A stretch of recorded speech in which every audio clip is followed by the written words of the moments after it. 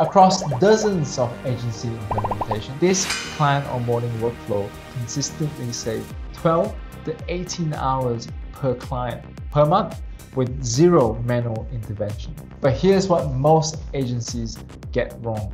They automate pieces instead of the full end-to-end workflow. Our system handles everything from deal closure to project kickoff, creating your contract automatically, taking e-signature, update the CRM, and kick off the onboarding sequence, ending with a personalized welcome email and tailored attachments. Today, I will walk you through the exact workflow on how we've orchestrated this automation so you can either plug it in for yourself and your own agency, or you can steal this template and use it for others. Now let's go into a live demo. Here's a deal within our CRM. In this example, we'll be using Close CRM. It can be HubSpot, Monday, so on and so forth. But anyway, we're now gonna work on this deal. I'm gonna mark it Close 1, and immediately the automation will start to generate a DocuSign envelope and sends it over to your client. Now I'm acting as a client. Imagine I'll open the inbox and the contract is already in there. So I'll sign it, and once that's completed, the CRM now updates on its own and the deal stage already changed. And signed contract is now logged in the CRM, which is very important. At the same time, your client will receive a professional looking client onboarding email as such with the signed document attached, which makes it very professional. And you can customize it by pulling all the case studies from your Google Drive attached along with that email.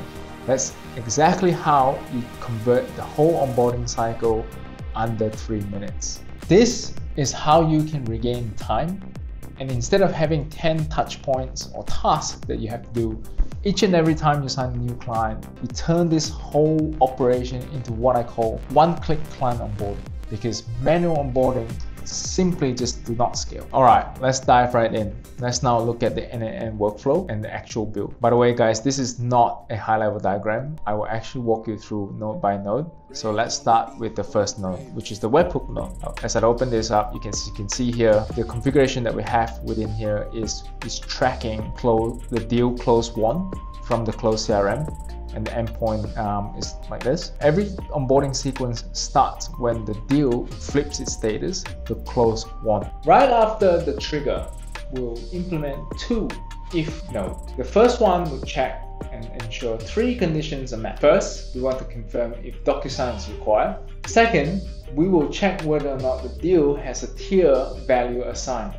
In service-based business, tier is often used to differentiate different type of service that you may have. So on this occasion, which I'll explain a bit more in a later section, but essentially we'll have a tier that we check in this particular example. And the third, we'll go into tracking whether or not the contract has been issued.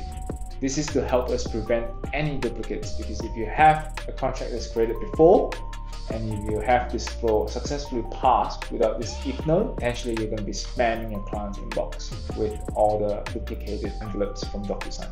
So the second if node, what we've done here is we start to check whether or not this field is updated within the CRM. Again, it acts as a guardrail, very similar to the one we have mentioned before for DocuSign. It will help us prevent the workflow from running every single time we make changes on the CRM, in particular when we update the deal.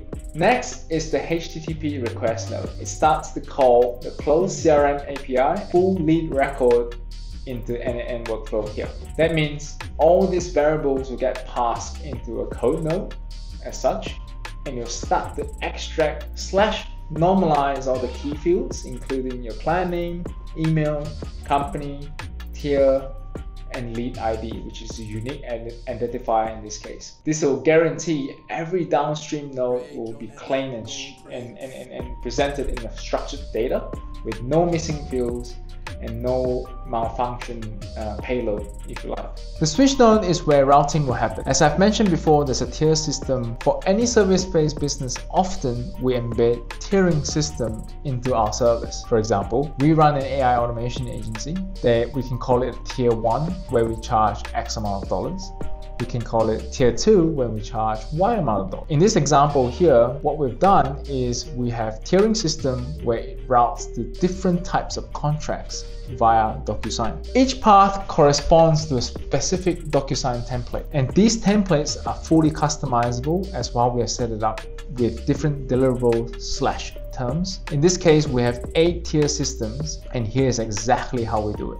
Each path in the HTTP request node is routed DocuSign API, and it sends the correct template ID, the signer's role, which is already pre-filled with client's name and email, and tabs that are pre-populated with client details and today's date, which you want. The status will then be set to sent, and the contract will land in client's inbox immediately. That's exactly how we eliminate the lag between closed deals and contract sent. Once DocuSign is fired, this workflow now circle back to Close CRM like this, and it pulls the lead record again, clones it, and update it with DocuSign send equals to yes. This tagging here is essential.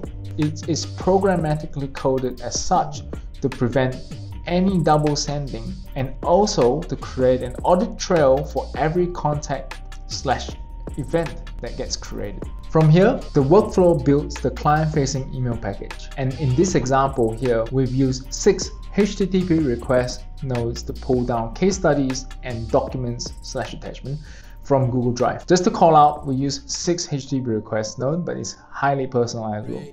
You can be pulling 6 documents, or you can be pulling 3 to 4 documents up, entirely up to you.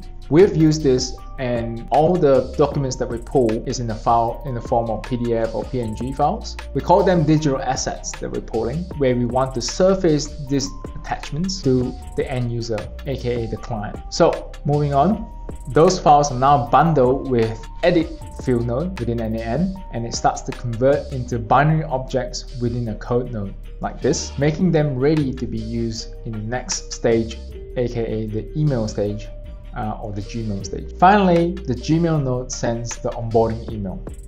Within the email, we add subject, body, and the 6 attachments that we've done before, and that's it. The workflow is hardened against failure. This is where we do all our error handling. If DocuSign fail, the CRM will stay untagged. This way, the contract can be resent through your automation. If Gmail fail to send, the flow will automatically rerun.